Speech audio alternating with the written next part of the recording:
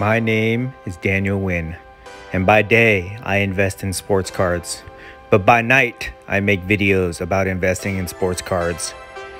I am the great curator. Join me on my journey to break even in the hobby that we all love. Hello everyone, I'm the Great Curator and welcome to my channel. If this is the first time that you guys are visiting, thank you so much for stopping by. I really appreciate it. The reason I make these videos is for education. This is my fun and creative way to kind of give back to the community by sharing my opinions, my perspective, and my insight with you guys on these topics and issues that I'm discussing. It's my sincere hope that you guys will find value in these videos and continue to support this channel. This is also a way for me to kind of use the YouTube platform to spread my message of positivity and civility within the hobby. I believe that if we come together as a community and set a very high standard of conduct and civility that we hold each other accountable to, we will weed out all the bad actors that are currently trying to ruin our hobby, and we will be better off for it. We can be gentlemen investors, we can be lady investors, and we can do it very easily. All we have to do is just be kind, nice, respectful, and honest to each other. Super easy, guys. We should be doing these things anyways, but if we do it and we hold each other accountable to these standards, I believe that our community will be stronger, the hobby will grow, and the values of our cards will rise. So hopefully you guys will support this message. This is my mission statement. This is why I make these videos. Please support me. You can do that by subscribing, sharing, liking these videos, and hopefully you guys will enjoy. Thank you. Welcome back everybody to another video. Today's video is going to be very controversial. I know I'm going to get a lot of backlash for this, but I'm just going to put it out there. Anyways, this video is about why PSA is the best grading company out of all the major grading companies and all the other grading companies out there. PSA is the best one. The reason I'm saying PSA is the best grading company is because of the brand that PSA has, the branding behind PSA and the value associated with that branding and the power of the branding. That's what this video is really about. So let me just kind of start this off and just preference this by saying that the reason I want to make this video is because I get questions all the time from people. People DM me on a daily basis, no joke guys. They always present me with these cards that they got and they say, hey, is this a, should I send this for grading? Where do you suggest I send it? PSA, BGS, SGC, or some other grading company? And I always say, if the price is right, send it to PSA. PSA is king. And the reason I say that is because PSA has the best resale value on their cards. It's not even close in terms of resale value. That's why you want to send your cards to PSA, because PSA will give you the most value, the most resale value on those cards depending on the grade. Right? And let me just also preface this by saying that, you know, we're not talking about which company where you get the best grade. That's just solely dependent on the card itself. But generally speaking, in terms of which would you rather send your card to, it's going to be PSA because PSA has the best resale value on the cards. So this video, I'm going to talk about why it has the best value. I'm going to give you guys a couple examples, some outside examples, then some specific card examples. Then I'm going to tell you why I think that PSA has been able to achieve this status and have such a large degree of separation from the other grading companies, and then I'll give you guys my final thoughts, okay? So let's just start off by giving you guys an example of why branding is so important. We as a society, as a consumer society, we value brands when we don't even think about it. We don't even, psychologically, we don't even think about how we value brands, but we look at brands every single day.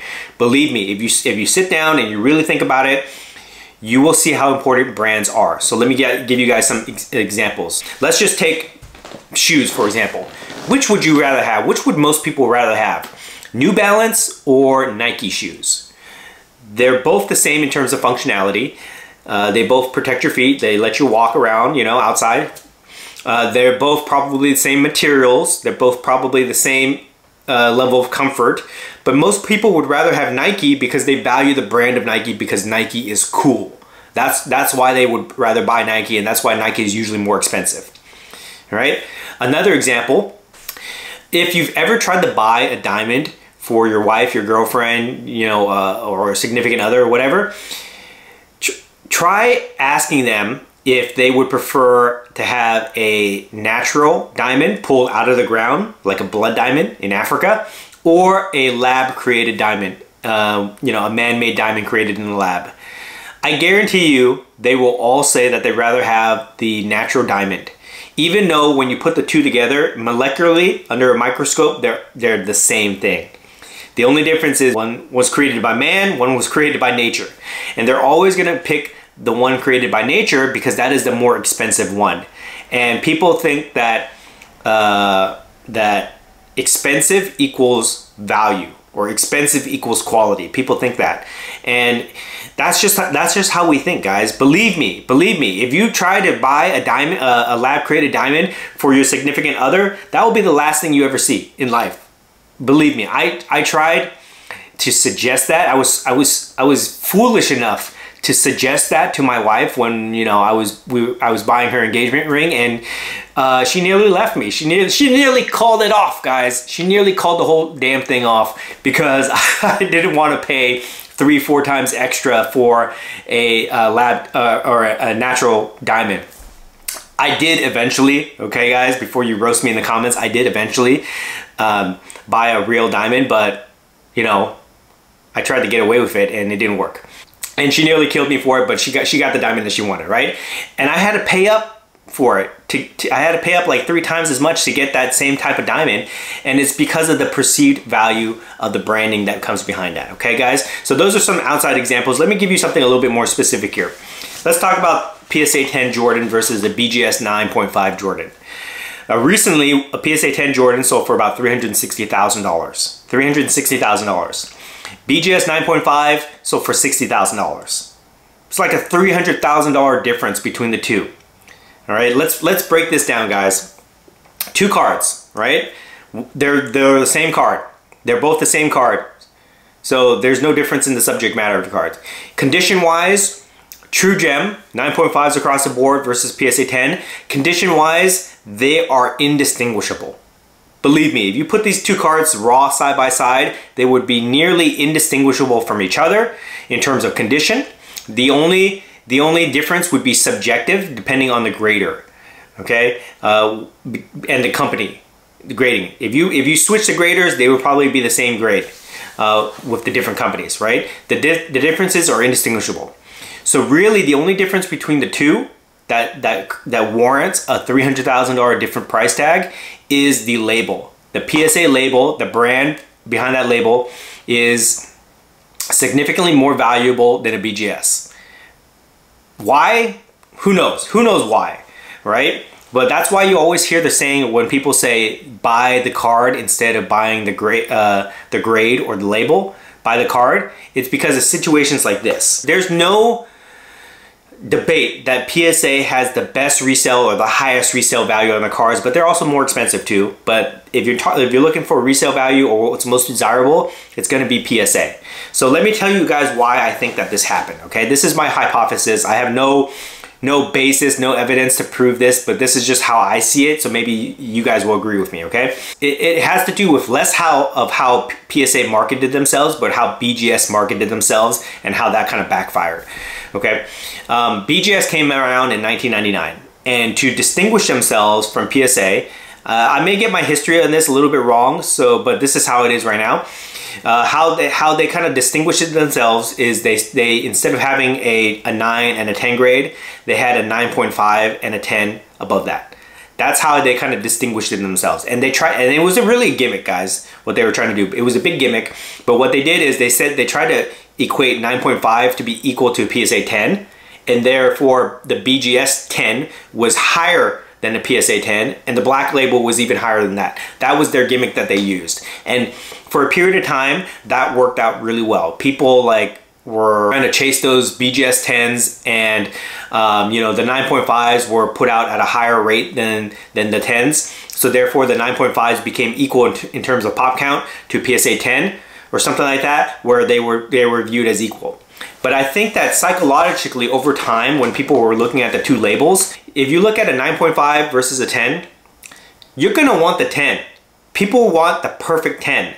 They don't want a 9.5. That 9.5 label just stands out and looks odd. That's why people would rather have PSA 10s across the board rather than BGS 9.5s across the board. And the BGS 10s, I know a lot of people are saying, well, the 10s are equal to PSA 10s, right? The 10s are so infrequent in terms of their grading. Like the consistency of sending out PSA or BGS 10s is so inconsistent that they almost become like an afterthought. They're like a super, super rare item that if you find one, you covet it and things like that, but people just aren't chasing the BGS 10s because there's just not a lot out there. Especially the black label ones, where that's almost become like a mythical unicorn that people chase out there, and those command a lot of higher resale value than a PSA 10, but they're just not collectible because they're not out there enough. There's not enough for most people to collect. Most of the time you see 9.5s out there, and I think because the 9.5 compared to a 10, it just looks like a lower tier, and therefore a lot more people try to go after the PSA 10s, and because of that, the resale value has grown between those two, and that's why there's such a degree of separation between those guys. So that's my theory about what has happened. So let me just kind of give you my closing thoughts on this, guys, and how this applies to you. The reason I wanted you guys to understand this, the difference between the grading companies and why PSA is the best, is because you have to decide what your goals are. If your goal is to flip or to have the best, the most valuable card out there, then you're gonna want the PSA 10s, because that's just where it is right now. That may change in the future, who knows? Maybe PS or BGS dumps a lot of money into marketing and something like that, and they overtake PSA, but right now, probably not. There's such a huge gap between them in terms of resale value that I just don't see that happening, okay? So if that's your goal, you gotta go for PSA 10s. All right, that is where you need to put your money. That's where you should be sending your cards to be graded if you think they can 10. If you're looking for value though, value for your money, the best value that you can get for your dollar, then BGS is a great alternative, because you can get a 9.5, which is basically like a 10 at usually a fraction of the price of a PSA 10. You know, or at least half the price usually. And you know, if you want, you have that card, and if that's the card that you want and you don't care about the labels, then you're gonna be happy. If you want to crack it and take your chance and gamble and try to get a PSA 10, you can do that too, and that's a good way to kind of add a lot of value to your cards. So if getting value for your dollar is your goal, BGS is the play to make. And then, you know, SGC, I haven't really talked about that. That's like a distance third. That's a different niche play for like lower end cards, I would say, or or vintage cards. So you could do that. But all the other grading companies, which I'm not even going to mention because I don't want to hurt anybody's feelings, all the other grading companies are not even worth attempting right now, just because they're not on the same level as PSA or BGS. So I wouldn't even waste my time or money trying to get those companies to grade any of my cards unless it was like for a novelty purpose. Like you really like the label or something like that. So you might want to give those companies, send some cards to them, some lower end cards. But other than that, I wouldn't even touch those grading companies, guys.